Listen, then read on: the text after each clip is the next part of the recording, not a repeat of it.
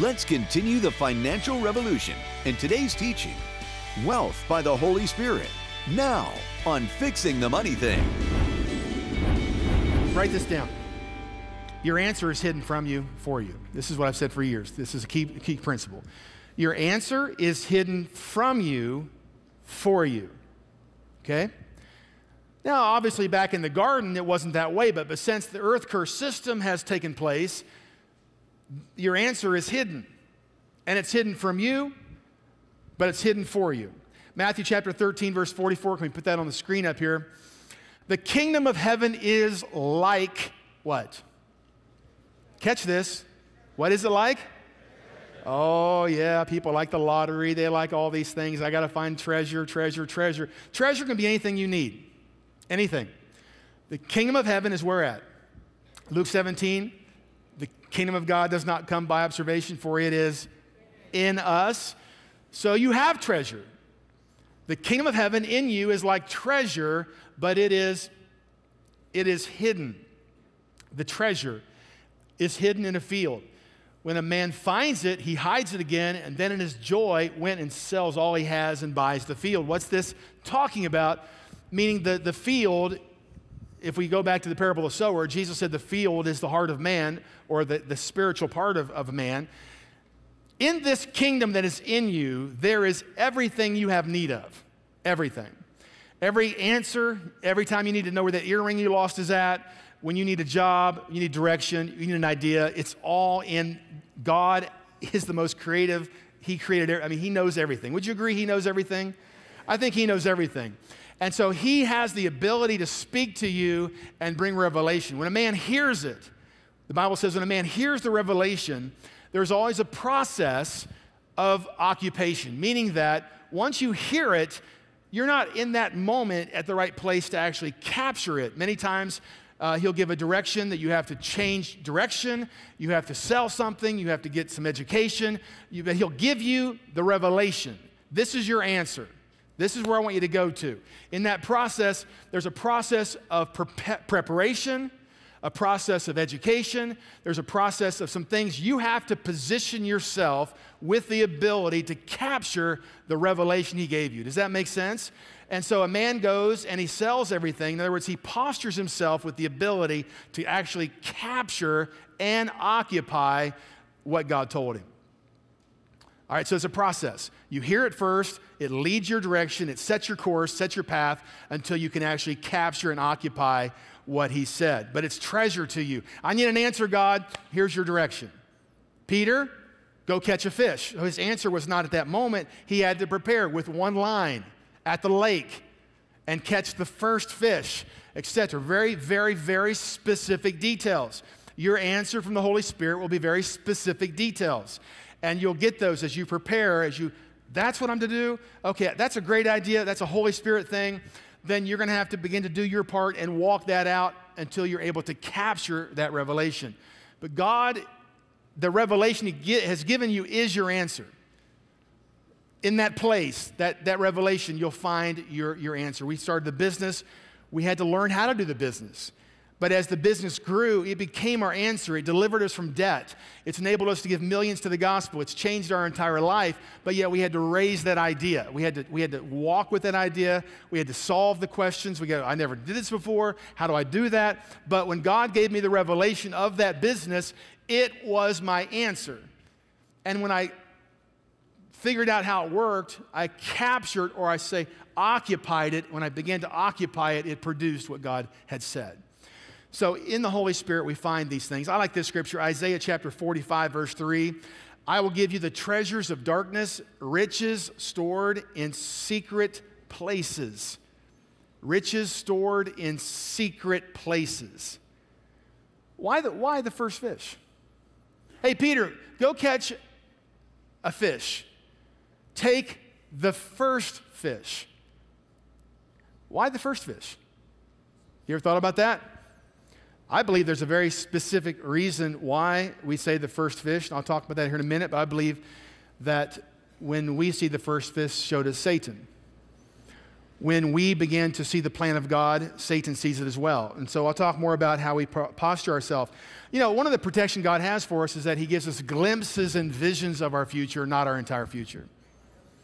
You know, he said, I wish God would tell me. No, you don't. You know why? You'd probably blab it, and the enemy would pick up on it, and he would change tactics to intercept that plan and cause frustration. You probably would quit. No, God doesn't do that. People say, well, you know, why does God always wait to the midnight hour? You better thank God he does. You don't need it to the midnight hour, right? He's wise enough to know until your maturity is able to occupy a direction, he's not going to give it all to you. He's going to give you just enough to keep you moving that direction until you mature enough where the opportunity intersects your maturity, and that's called destiny. He's going to keep you moving that way with little glimpses, good things, the midnight hour. Don't tip your hand. Remember Zechariah, John the Baptist's dad, in there in the temple, you know, when the angel came, remember? High priest, he was the high priest at that time, I think, and the angel showed up in the Holy of Holies and said he was going to have John the Baptist as a son. He didn't believe it. What happened to him? The angel shut his mouth. Why? Because he could tip the hand. He had the ability to mess it up with his words. And the angel, okay, you're not going to speak to this guy's born. We can't trust you. Okay? So glimpses and visions is how God leads us. Why did Jesus speak in parables? Luke chapter 8, verse 8. When he said this, he called out, whoever has ears to hear, let them hear. His disciples asked him what a parable meant. And he said this, the knowledge of the secrets of the kingdom of God has been given to you. But to others I speak in parables, so that though seeing, they may not see. This is powerful. The Bible says that the secrets, the things that God knows, are legally yours. It's family business. You're part of the family. You know, this is family business. There's no secrets in the family. God wants you to have this knowledge. So the secrets of the secrets of the kingdom of God, the secrets of the kingdom of heaven, what heaven knows, you are to have access to. Who would not be able to win if they had the answers before the test? Are you with me? Okay, but you've got to learn, how do I tap into this? Pastor, how do I hear these things we want to talk about? So why is it hidden? Because evil people, wrong motives, tipping our hand to Satan. God works through strategy. Remember, the earth realm is headed up by men and women. And when Adam lost the kingdom, he gave it away. You know, Satan claims this place. Luke chapter 4, when he was tempting Jesus, he said, bow down and worship me, and I'll give you all the authority and the splendor of the kingdoms of the earth, for it has been given to me. Who gave it to him? But Adam had it, gave it to him. So God now works undercover. Follow me? Think of a military strategy. God works through unique strategies. Underneath the obvious. Satan is in the kingdom of darkness. He only reacts. He does not know. But he does react. And so here's why Jesus speaks in parables. Satan will change strategies. Okay? Satan will watch. He'll change strategies against your life. When he sees things begin to change, an anointing change, a direction change, he perks up. He looks, he goes, what's this? He's going to, so I submit this to you. I believe it was the first fish, because if it had been the 50th fish, he's going to go, wait a minute, this is one of Jesus' disciples. He's down here catching fish. That's weird. I mean, yeah, okay, Peter's a fisherman. That's not hard. Yeah, okay, that's probably normal. He fishes. What's he doing? What's he putting his hand down on all those fish for? I've never seen him do that before. He's putting his hand down on each one of their mouths. He's looking for something. What is this all about? You see, I submit, this is my personal idea, that the first fish was so that Satan had no time to think what was going on. Wait a minute, he wants a fish. Have a kid throw a rock in the lake. Get these fish scattered out of here. He's trying to find something. I believe, that's just my personal thought. But I think you can bear it out. 1 Corinthians chapter 2, we find some insight in how we receive revelation from the kingdom. Remember, the double portion is dependent upon revelation. So 1 Corinthians chapter 2, verse number 7, we find these words. We speak of God's, Paul speaking here, we speak of God's what kind of wisdom? Secret wisdom, a wisdom that has been hidden and that God destined for our glory before time began, speaking of Jesus Christ. None of the rulers of this age understood it, for if they had, please underline this in your Bible. This is a key principle. If they had, what would have happened? They would not have crucified Jesus. Satan would have changed his tactics. Yeah. That's still happening today. Not just with Jesus. If Satan can pick up on the plan that God has for you, the place of occupation, the destiny, because in God's kingdom, you are called to take territory. He claims it all of his. He thinks it's all his. He's going to defend that position. And if he picks up on that, he's going to change tactics to pull you off track. So God uses the foolish to confound the wise, right? He catches Satan off guard by doing things that, what? Right, you're going to use Gary Keesee to help people get out of debt, right? Yeah, he's been 9 years, man. He's already on antidepressants, right? So like, you're going to use him? Yeah. He's going to use the weak to confound the strong.